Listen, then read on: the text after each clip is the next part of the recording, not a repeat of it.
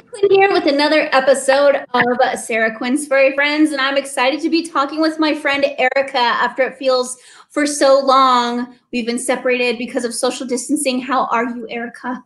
We are doing good down here. How are you? I'm doing okay. I'm hunkering down with my little one, as you can see, he's being a little prince up there. But I'm so excited to be joining with you to find out about our furry friend this week. What's his name? This is Mr. Billy Bobby. Hi, Mr. Billy Bobby with a waggy tail.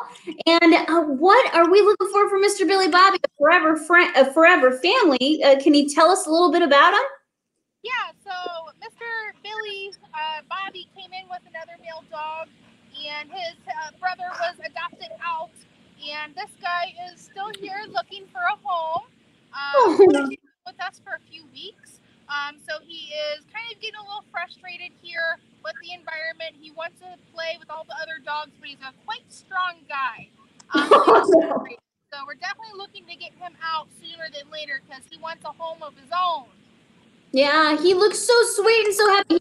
He needs to be lazy like this one right here. Right here. Yes.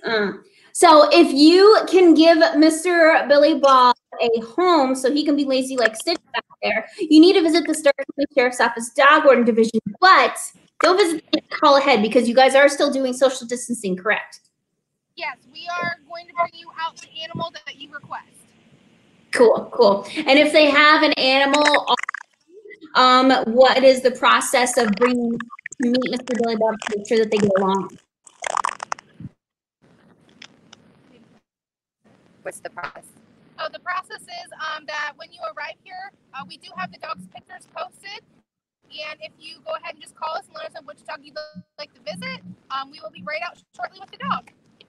Awesome. That sounds great. Well, thank you so much, Erica. It was great talking with you again.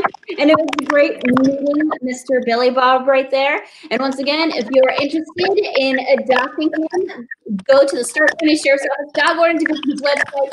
The number is listed there. And they'll get you all squared away so you can visit him safely. Bye, Pepper!